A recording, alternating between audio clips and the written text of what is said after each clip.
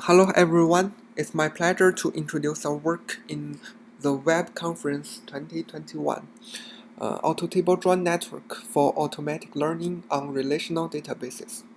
My name is Jinze from Peking University, and this work is produced during my internship in Alibaba Group. In general, this paper studies the supervised learning on relational databases. So why are we doing this? First, a large number of practical machine learning-based tasks are built on multiple tabular data in real-world surveys. For example, in Alibaba Group, we store all trade data and related information in a relational database platform. So, relational databases are one of the standard data formats for the input of machine learning solutions. For general learning on tabular data, relational databases consist of multiple tables and a schema. Each table consists of rows and columns. Rows are tuples of tables, and columns, as known as fields and attributes, are atomic features. Each column has its own type, like numerical, categorical, and time step, and so forth. The schema describes the table's attributes and their joinable relation. Some attributes share the same domain across tables, which make corresponding columns joinable, and we consider it as joinable relations. A main table contains a special column, namely the label column, which is the target of supervised learning. So, the relational databases, consisting of multiple tables and a schema, provide a standard data format of various machine learning tasks, and we study a general learning framework on this data format. The main challenge of learning on relational databases is that multiple tables involve complex schema. As we notice that the mapping cardinality of joinable relation can be one-to-one, one-to-many, and many-to-many.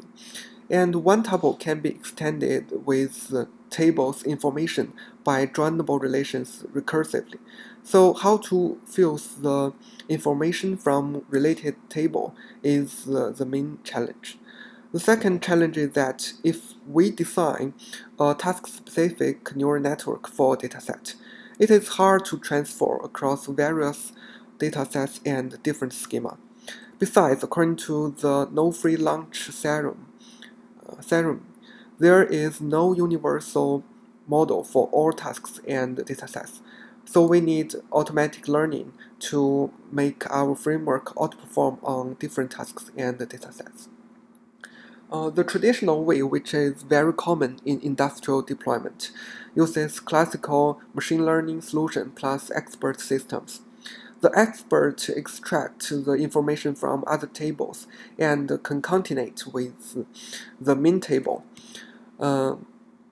We can join the table for the one-to-one relation directly, but we need to aggregate some tuples for the one-to-many relations. Finally, we send the expanded main table as the input of the classical machine learning model like SVM and GPT. This is one of the related works as rule-based feature engineering plus classical machine learning model, and we also present other related works in our paper. However, as we know that none of them can do automatic deployment for various datasets, but our solution not only can achieve automatic deployment for various datasets and schema, but also achieve best performance over most of datasets. So how can we do that? Our basic idea is simple and straightforward.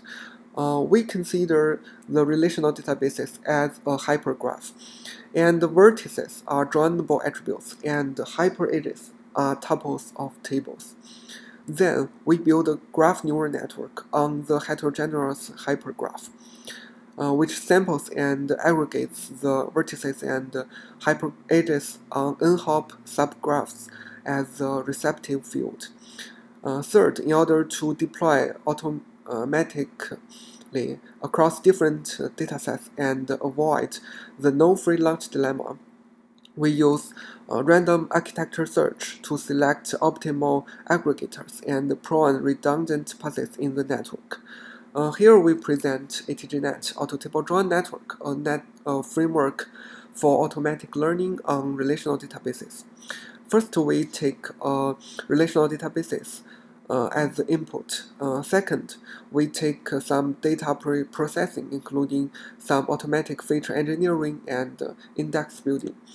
Next, we build a hypergraph logically, where vertices are joinable attributes and hyperedges are tuples of tables.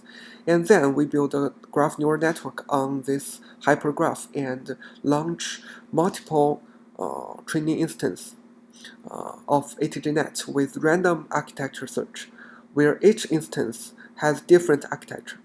Finally, we chose the best architecture as the final model of ATJ-Net. Now let's take a look at each step. The input of our model are multiple tables and a schema. The schema describes the table's name, column's name, the column's type, and the joinable relations among columns. And that's all. Here we present the JSON file of the schema we use in our code. Second, we do some automatic feature engineering and index building pipeline. The full pipeline we use is like this. We split multiple categorical features for satisfying the first norm form of database, which means that tables' attributes are atomic. Then we pre-process categorical features by remapping ID, pre-process time features, numerical features, and do some global feature normalization. All pre-process must be done for all tables, and we implement it on Alibaba's big table platform. Then we consider the relational database as a hypergraph, where the vertices are joinable attributes and the hyperedges are tuples of table. For example, the user ID is the joinable attribute because it's shown in review table, in user table, in friends table. Also, the business ID is also another joinable attribute. Assume that we only have two tables, the review table and the user table. There are 4 tuples in review table, 1, 2, 3, 4, and there are 2 tuples in the user table, 1, 2. So there are 2 kinds of joinable attributes, business ID from 1 to 3 and user ID from 1 to 2. The joinable attributes constitute the vertices of the hypergraph, and its hyperedges connects multiple vertices. Note that the hyperedges connect with more than one vertex.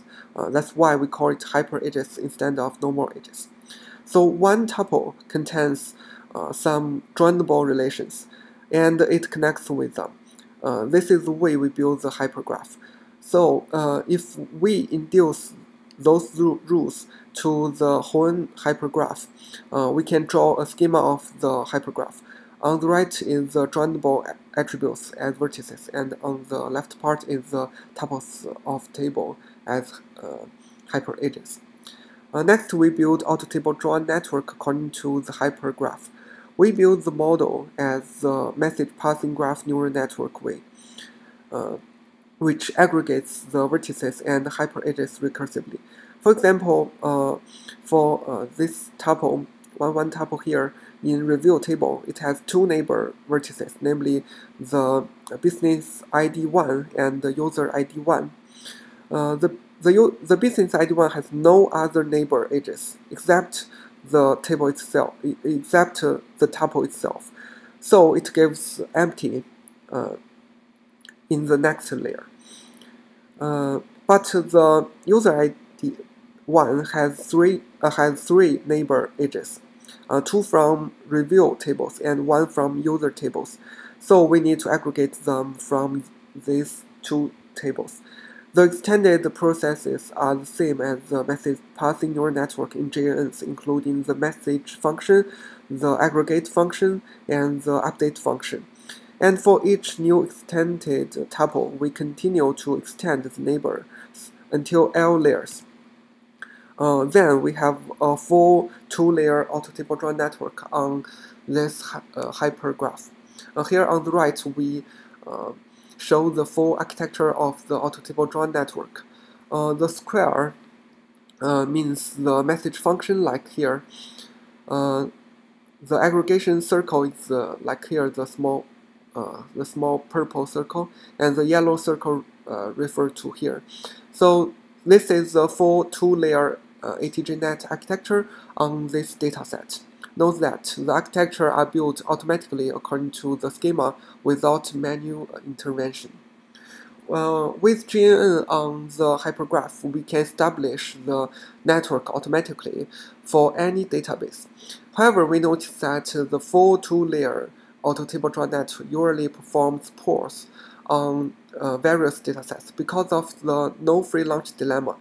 Actually, ATJ-Net expands the receptive fields as JNN recursively, bringing exponential growth of architecture scale.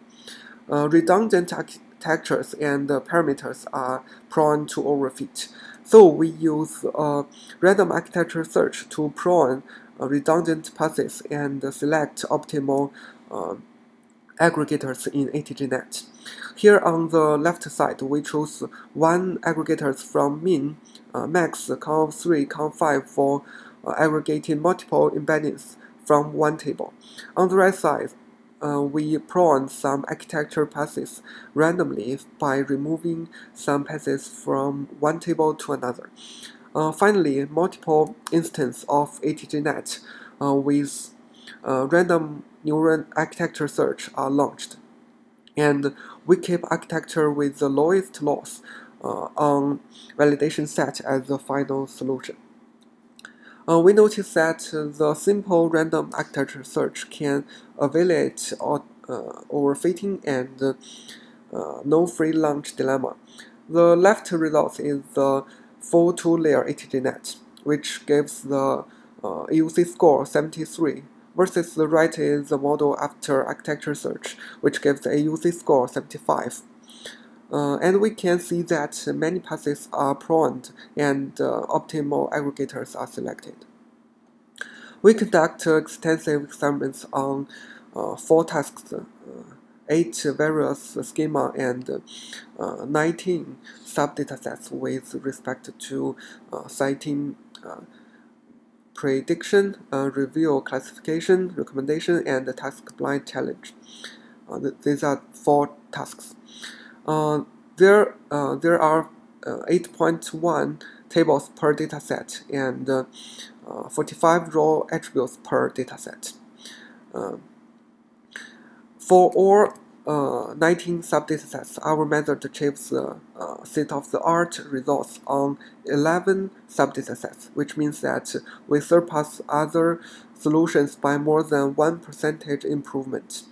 And our method is competitive with the current SOTA solution on 6 subdatasets, which the relative improvement is within plus or minus 1%. And we fail on 2 subdatasets with 1% behind. Finally, we present the ablation study and convergence curve of the learning process. As we notice that the feature engineering, multiple tables, and architecture search gave corresponding improvement for the whole framework. In summary, our solution combining the multiple tabular data and the graph neural network and using architecture search not only achieves the automatic deployment for arbitrary schema without manual intervention, but also achieves the best performance over most of datasets. Here is the end of my talk. Thank you very much for your listening. Thank you very much.